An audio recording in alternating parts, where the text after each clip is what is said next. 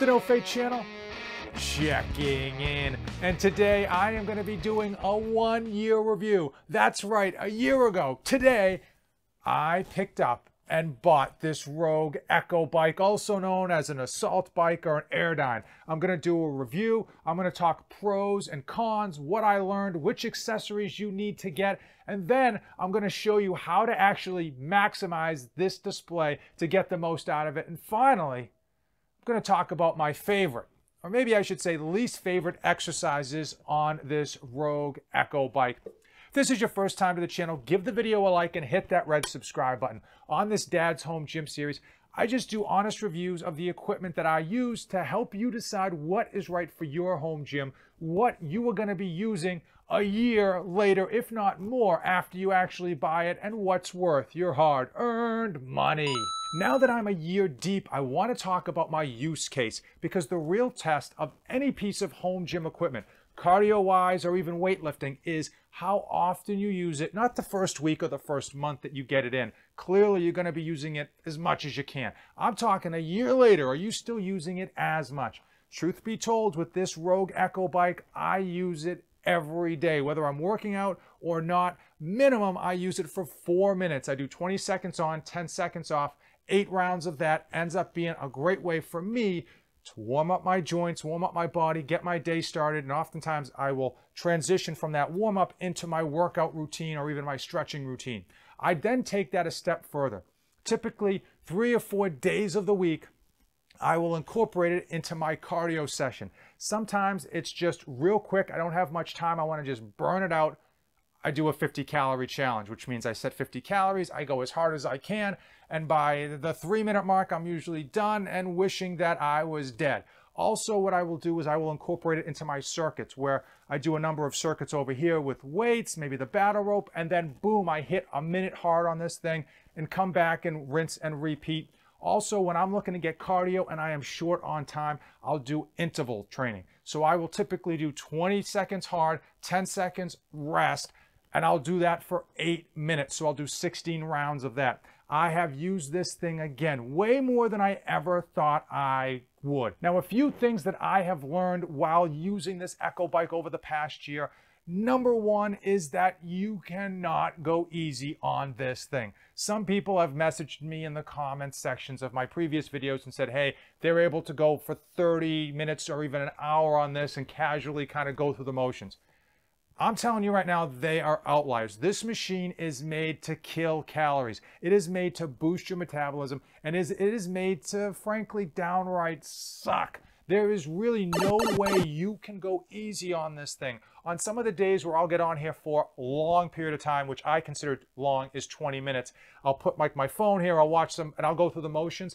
It still hurts. It's still much, much harder than if you got on an elliptical or a treadmill and just went through the motions. This thing puts you through the paces. It's not meant for long, slow distance whatsoever. Also, if you are short, I would say 5'2" and under, you can't use this thing. My 7-year-old son has tried to use it a number of times with the seat as low as possible, and you just can't. It's really meant for people that are 5'3" or up, and I would probably even say if you're 5'3", you're probably going to find it to be a lot more uncomfortable than anyone else that's taller.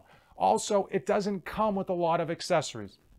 That's my main beef, and I'll talk about which accessories you need, and then we'll talk about price. Accessories that you need to get a phone holder. Why? Listen, phones are so much a part of our lives, it's crazy. Whether you just, listen, you're going to want a phone holder. You're telling yourself when you first buy it that you don't need a phone holder.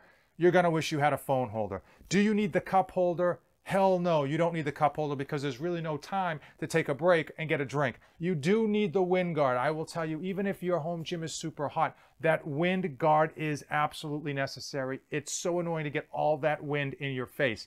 And if your home gym happens to be cold, well, you're really gonna wish you had the wind guard. I do wish that Rogue sold those as part of the initial price point, but they don't, and it is definitely an add-on. The only reason I have this cup holder here is because in order to get free shipping, I was able to save $5 overall by buying all 3 of these and get free shipping. So that's why I have the stupid cup holder. I will tell you what I paid for this. I'll put it up here, but I do know the price point has since gone up. They do tend to have discounts every once in a while. They raise the price, but they'll bring it down every once in a while. It's a tough pill to swallow. It's a tough chunk of change, but since I use it every day, I think that it's worth it. If you are looking to pick up an assault bike or an Airdyne where you're pumping your arms and cycling your feet, but you don't expect to be using it nearly as much to warrant that price point, Titan Fitness has a cheaper designed version. I will say it's not as high quality as the Echo bike, but it does come with the accessories that I mentioned, the phone holder, the bottle holder, the fan guard, and it even comes with bigger wheels, allowing you to move it easier throughout your home gym or even across turf. Something to consider and something to look into. One of the nice things that I really like about this, as far as a piece of cardio equipment, is that you don't have to plug it in. You don't have to worry about being near a wall outlet. You're able to kind of pick it up on its front wheels, put it wherever you want, use it, put it away. My favorite exercise routine, or I should say my least favorite exercise routine, has to do with the fact that oftentimes I'm running late. I start working out, I think I got plenty of time, and the next thing I know, the extra 10 or 15 minutes of cardio I plan to do at the end of my workout, I just don't have time for that. So I need something quick, and I love to do a 50-calorie challenge. I must have done that thing like 40 times now. Every time it hits like a train wreck. It absolutely wipes you out. 50-calorie challenge is nice because it is short enough where you go 110% for the whole duration.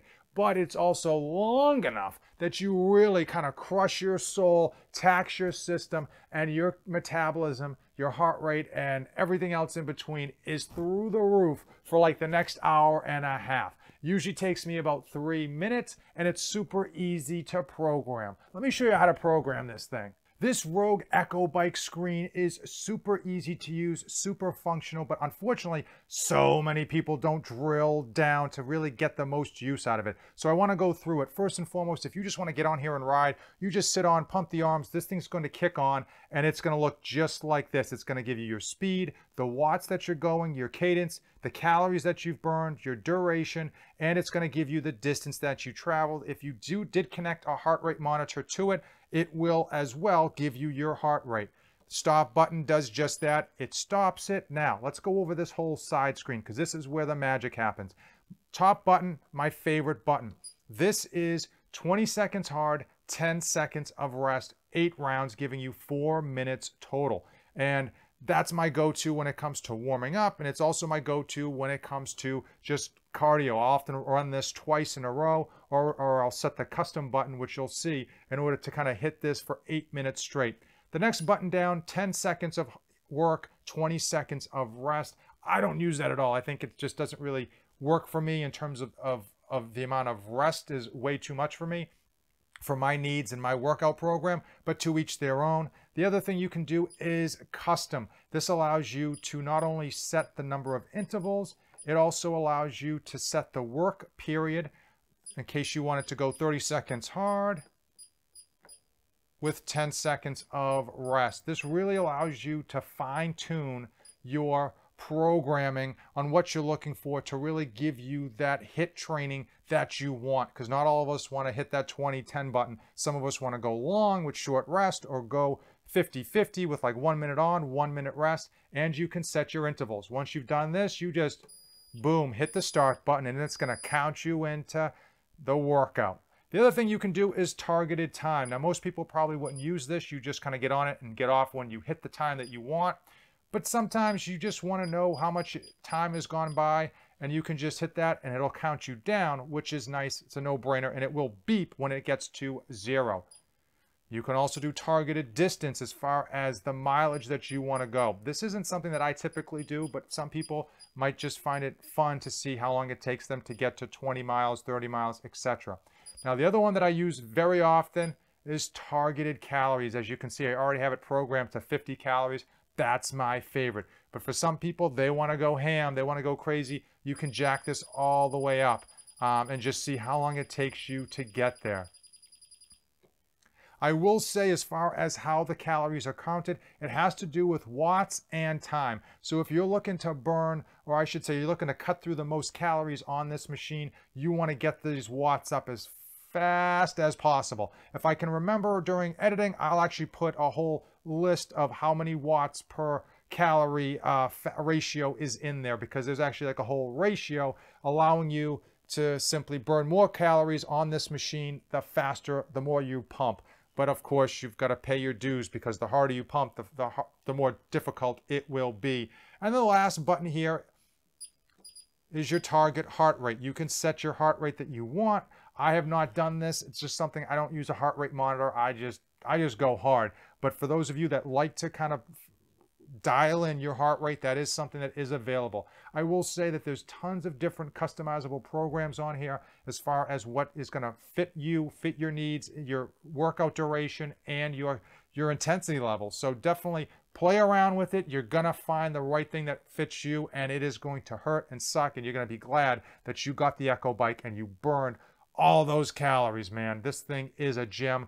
A year later, and I have no regrets with regards to paying the high fee for this Rogue Echo Bike. I haven't gotten bored of it, and it is still kicking my butt on a day-to-day basis. If you're looking to pick up something similar but don't want to pay that hefty price tag, do consider the Titan Fitness version. I'll drop a link in the description so you can check it out.